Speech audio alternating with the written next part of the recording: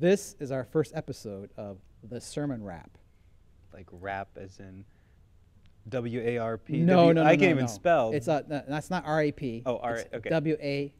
W-R-A-P. Yeah, Sermon Wrap, like a burrito wrap. We're getting the basics A down, burrito man. wrap. Okay. The big question is, do you have your sermon done for Sunday? It's Friday. I do. Is it oh, good. It's Yeah, all wrapped up. I've got it all Yeah. wrapped up. Yeah. And so what we're doing, we're going through a series of messages now in the church, and we kind of wanted to, before the weekend, just to give our people an opportunity to kind of have a preview of the message and to talk it through. And I'm really excited about this. This is going to be a cool opportunity for us. Yeah. But I've been here for almost a month. You've been here at Trinity 10 now months. for 10 months. And we've had just an incredible time already. It's been a blast. Yeah, it's been a blast. But I do have a couple serious questions for you. Every time I come in your office to ask a question or anything like that, you just like look up at me, you smile, and then while you're listening to my question or something, you whip out, I mean, it's happened more than once. You whip out this big black chocolate, like dark chocolate bar, single origin chocolate, and you rip off like a half of it, put it in your mouth, and you're just like eating it like you would a piece of bread or something. Yes. And so I have two questions. Are you a chocoholic? You know. And then the second question first, go okay? ahead. Just Yeah. and then why haven't you shared any with me? See, I didn't even know that you noticed me eating it. You That's why I wonder if it's like some obsessive problem that you have. You don't even notice you're doing it. You just almost like you hold the chocolate bar up to my face. I'm so sorry, bro. I didn't even know you noticed it. Your eye contact was so maintained. You must have this magical peripheral. You can see actually what I'm doing. I do love chocolate. I love dark chocolate. I thought maybe it's like something you do when you're getting ready for your sermon. You're just like gorging on chocolate. You know what? It's a stress response to whenever you walk into my office. I'll have to remember that. My wife got it for my birthday. Seriously. Oh, really? A Okay. birthday present. But yeah. no. But Last Sunday. how many kilos or pounds rather here in the U.S. of chocolate do you have in your house? Did she buy you? I just those 2 bars. So Okay. after this, I have no more. I've got like one little chunk left. Right. I'll bring you some in. Oh sometime man, later. I need it. Anyway, so on a more serious note, we've been going through a series called Encounters with God, stories of God's. How would you say it? Stories of grace overcoming guilt. Yeah, stories of grace overcoming guilt. And I know for me and for many in our congregation, I've just heard a lot of great feedback on these messages, and just the transformation that's coming through the life of the body here through these messages has been exciting. And looking at the patriarchs and the prophets, last week we looked at Samuel. God comes to Samuel, this servant in the temple, with Eli and his sons, and God speaks to Samuel a message of judgment to Eli and his sons, and we see that whole theme of God encountering Samuel, but yet Samuel ends up making the same mistakes that Eli does, but yet we see God's grace and revealing through the need of all of our human needs, a perfect prophet. We found that in Jesus. And that was an incredible transition and conclusion to the message on Sunday. I don't know if you could comment a little bit about the whole series as a whole and what the purpose of this is. I really wrestled with, even in choosing this series, because it's such a different series than the one I just finished in Romans 8, where I'm looking at a very tight logical argument that Paul makes as really the pinnacle of the book of Romans. How many bars of chocolates did you eat? Oh man, I actually didn't eat any during that series, so maybe it would have been better. But I really wanted, I felt burdened that we really understand who God is and what it means to have an encounter with God. Because I think a lot of people get the sense that when you have an encounter with God, it's kind of like this warm and fuzzy feeling that would kind of put you on this adrenaline high or something. When in fact, I read the Bible and I see when people encounter God, it leaves them like disintegrated, undone. You look at the Isaiah, how he saw the Lord high and lifted up. You look at the Apostle John, how he fell as if he were dead. Look at Peter. Daniel. I'm thinking of Daniel, yes, other Old Testament. In his visions, in Daniel when he saw the Lord. And you realize that in the Bible, encounters with God are not these warm and fuzzy experiences. They are these transformational experiences that leave you feeling absolutely exposed.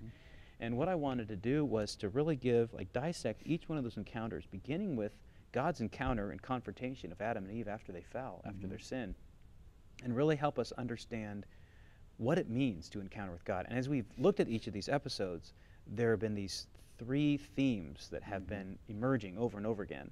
and that is that God reveals himself for who he is. Yes. It's like you get this idea that God is not the God of your imagination. Like we try to put God in this little box, but God explodes our box, and he shows us that he is in a category of his very own. Yeah. And then when God shows us for who he is, he shows us for who we are. And it's really, that's the disintegrating experience. Like you're in the presence of someone who's totally unlike you, who's holy, and you're not.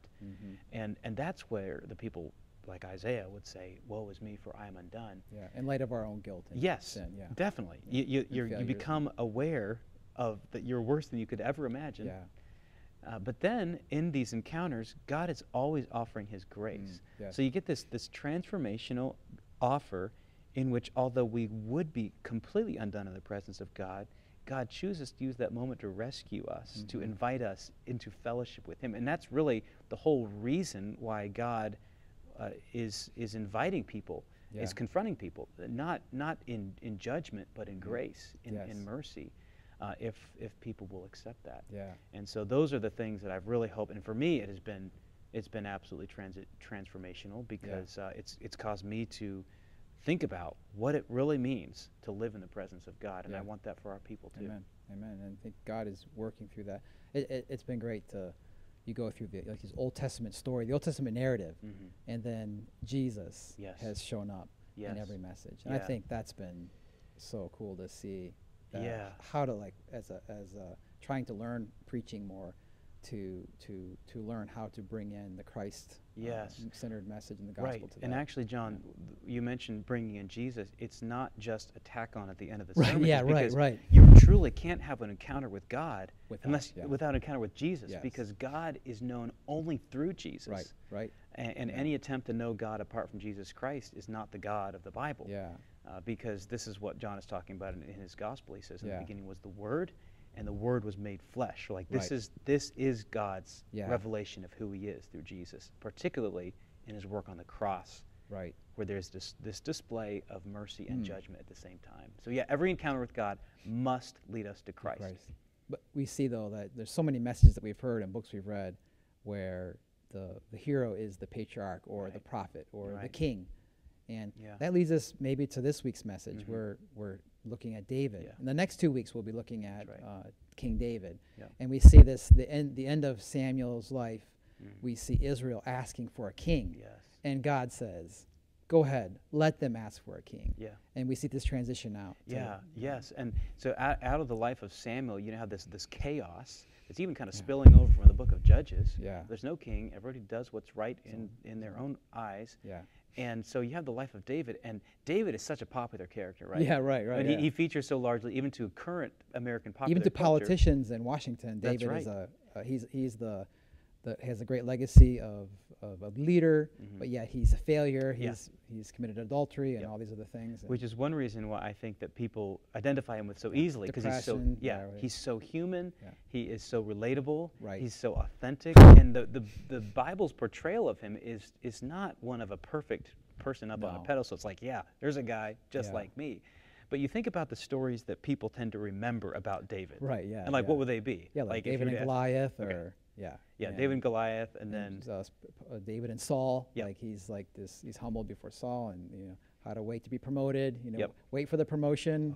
Let you get promoted first. Don't put yourself before great men, and kind of which are great lessons and great themes. But is there something more to David, God's encounter with David, that comes out of his life? What's interesting is that if you were to ask your typical person who knows about the life of David, like, what do you know about David? And what do you think is the most important episode in the life of David? People would say, well, David and Goliath, right? I mean, like the rags to riches. You told me, we talked about this earlier, the rags to riches. You've got this. That's one reason why I think that the life of David resonates so deeply with us, even as Americans, because you look at the life of David, and it's kind of this rags to riches sort of story. Like it arcs from nothing, comes from nothing. It arcs up like this. And the catapult moment, in fact, is this encounter with Goliath. That is just like branded into our imagination. There's just a little teenage dude before this big seasoned warrior giant. And he brings the guy down, right? And this is so inspirational to us. And what is astonishing to anybody who's actually read the Bible through is that after the historical books, that episode is never mentioned again. It's like, when you think of what's the most important thing about the life of David, well, according to the Bible, it certainly wasn't David and Goliath, because it never gets another mention. Right. Jesus never mentions it. Peter, Paul. Not a word. Not a word. So like, okay, so what could be the most important episode in the life of David? Yeah. And it actually is something that we often overlook, and it's this episode that's recorded in 2 Samuel chapter 7, where David is finally suppressed his enemies. He has peace all around him. He's conquered Jerusalem, taken a capital city. What king doesn't want a capital city? And he finally begins to think, all right, I want to make a house for God. Like, God's helped me all this time, and I want to make this crowning achievement. Yeah. It's going to be a house for God. And so he comes to Nathan the prophet, comes to him and says, hey, this is go for it. Do what's in your heart. And then God tells Nathan the prophet, no, go talk to David. Here's what you need to tell him. You want to build a house for me? Actually, David, you're not going to do that. I'm going to build a house for you. Right. And by house, there's this play on words. The house for David meant a house for God. House for God meant a dynasty for David. Yes. And that is the moment that all the biblical writers that refer to David, most of them refer to this moment in which God makes his covenant, this promise with David, saying, I'm going to build your house, I'm going to build your dynasty, and from your descendants, there's going to be this forever king. He's going to sit on the throne, and he's going to reign forever and ever. So what do we take away from this is that the most important thing about the life of David was not what he did for God, and it wasn't that what would he be did. like his legacy, like you're saying, like his David and Goliath, all the greatest king in Israel's history besides Solomon, the wisest king, but the great powerful his battles or his victories and different things. Yeah, so, which would what we assume that would be his legacy, like his victory. Or his failures as well. We're talking like next week he'll talk more about his failures. So those are not the things for which David was remembered. Yeah. It wasn't either what he did for God in terms of his victories or what he did against God in terms of his failures. It was what God did for David. Yeah. And there's this moment when it makes us realize, man, I think we're seeing things, this whole rags to riches narrative that is like almost worn a groove into our own hearts. It turns the whole thing upside down. It's worthless. It becomes worthless. That's right, yeah. When God is saying, listen, you want to define yourself by what you've done? Yeah. Well, that doesn't work. Yeah, it's what God does for you. Wow. Yeah. And that is a story of grace overcoming guilt, because there's so much guilt in the life of David too. Yeah. Yes. And you see what the promise was to David was that one of his descendants would be this forever king that would sit on the throne and rule ultimately over the whole earth. Yeah. And so after the life of David, his life kind of goes up, catapulted by this episode with David with Goliath, and then it begins to arc downward with his sin with Bathsheba. And then the narrator or the writer of the books of Kings and Chronicles are almost as if they're looking for that perfect king that is like David but without his faults. Yeah. And so if you could picture this like a stage and a spotlight, and it's just a swinging spotlight. This is what the theologian Alec Motyer, he uses this metaphor of a swinging spotlight that's looking for that perfect king. He never finds it. Right. He's like swinging up to the north, then down to the south, up to the north, down to the south. It's like there's not a perfect king. Why? Because every other king has flaws, and every other king is finite. Yeah. Like he's limited by his sin, and he's limited by his mortality. Yeah. And so they never find that perfect king. That's the Old Testament closes that way. And it's sin and death we talk about, we say why, Peter, Paul, all these is related to the resurrection. Yes. The whole legacy or the descendant of David. Yes. So with the resurrection, as you mentioned, so when Jesus of Nazareth comes on the scene, you have these people that are in need, in their own chaos. They're saying, Jesus, son of David, have mercy on us. Wow. Okay? Wow. So they're recognizing something about this little peasant in his 30s from Nazareth, that he is the descendant. And what becomes the absolute definitive moment, saying that he is the ultimate David king, is when he defeats death. Yeah. Wow. And so when Peter preaches in the book of Acts, he quotes from David. And he's saying, well, David died and is buried. Yeah. But here is a man who defeated, God raised him from the dead. And this is the Davidic king that we've been all waiting for and hoping for. Yeah. So again, it's not what you do for God, it's what God does for you ultimately in providing Jesus Christ as your perfect king that can defeat your sin and death. Amen. And that's awesome. That's the story of grace overcoming our guilt. And so what do you think would be some great questions we could ask ourselves before we hear this message this Sunday, and some great applications for us or for our people to consider this Saturday? Yeah, as they prepare for worship. One thing that I thought of, kind of on a more imaginative note, is what if, talk about David's confrontation of Goliath. Yeah. before David killed Goliath, he was so stirred by a passion for God's fame, and he realized that Goliath was like totally dissing God and the armies of it. And David runs out and he says, "The battle is the Lord's." Okay, the underdog. Yeah, right. So I thought, what if David, instead of rushing out and saying the battle is the Lord's, what if he had come out there and said, "The battle is David's"? Goliath goes down. Okay, right. How would the story of David's life progress since then? You know, he might have been an awesome king. Yeah. Like he really could have even gained more support that way. And that's just something to think about, like how things would have changed. Yeah. But another question would be thinking about David's achievements and David's failures. Yeah. Okay. Right. Our achievements and our failures. Yeah, because we can really connect with that. Yeah. As a people. Yeah. Because there could be some in our congregation, and we guard this ourselves, that, you know, like I think we asked ourselves, what is that one achievement in life that we have as our identity? Yes. Or even failure, as you would see from David. It's like what's the one thing that we look at as our greatest achievement that defines who we are? Yeah. We tend to wrap our identity in something that we've done, whether good or bad. We look at the past and think, man, I blew it. I failed. Right. And then all our thoughts about ourselves tend to be like focused on those events. Yeah. And there's something just crushing it could be like, about that. It could be we finished our degree or we didn't finish our degree. Yes. So either way we live in great sorrow. Yeah, we ran the marathon, we finished it. Marathon finisher, or we like quit at mile 25, you know, right? And we think, "Oh, I never finished that. I never did." And there are things like that or I got to fish every trout stream in the world. Have you done that? No, not yet. I'm still trying to achieve that. But it's true. Like we tend to think of ourselves in terms of our achievements or failures. Yes. And the message of David's life, particularly God's promise to David, is that the most important thing about you is not what you can do for God, but it's what God has done for you in Jesus Christ. Yeah. And that should both humble you, but it should also thrill you too. Yeah. So that's one question. What that I would ask, and myself and anybody preparing to listen to this, is what are those achievements that I tend to take most pride in? Yeah. And what are those failures that I tend to most despair over? Right. And that's where Jesus needs to show up in our lives. Right. And that's a challenge as we pray that goes down into our hearts versus the head knowledge versus the heart knowledge in the area. And that's we pray that Christ would be formed in us and in the body of Christ. Yeah.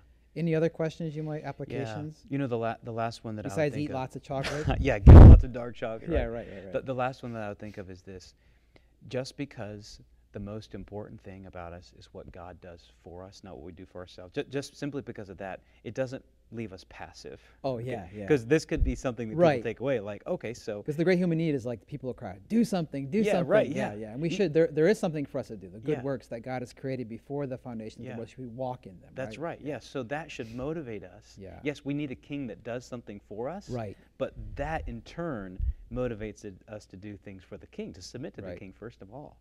And that's what should motivate. So if you think about our own lives, okay, what areas of my life are yet like unconquered by this king? Like I want Jesus to be king of my life, but like you've got, how we use our time, how we use our phones, the way we talk with our family, spouses, all these kinds of things. The way we think, our thinking, the whole. If Jesus were king of every area, what would that look like in our life? Just using our imagination, I think would help prepare us to better think about and respond to what it means that Jesus is the ruler, the Lord of our lives. Amen. Well, I'm looking forward to this Sunday. It's going to be another great Sunday, and we're praying. We're praying that this week that God would again meet us where we're at in our sin, or in our achievements and our failures, that Christ would evermore become King of our lives this Sunday. Yeah. Amen. That's awesome. Amen. I can't wait. Well, we'll give this a test. And this sermon wrap. Yes. And it's going to be fun, I think. Awesome. Over Thank the you, next John. week, so look for this. Can you give us a little clue on what's going to be in the next series? Next time, man. So next Sunday. Or next series? No, next series. Oh, dude, I can't talk about that. Okay, that's top secret, bro. What are you trying to do? Maybe something about chocolate. I think so. I think so. Did David ever eat chocolate? You know what? I don't know. I don't think so. But he ate honey. He ate honey. Honey. All right, man. All right, we better shut this down, or else it's going to be too longer than 5 minutes. It's probably already 20 minutes.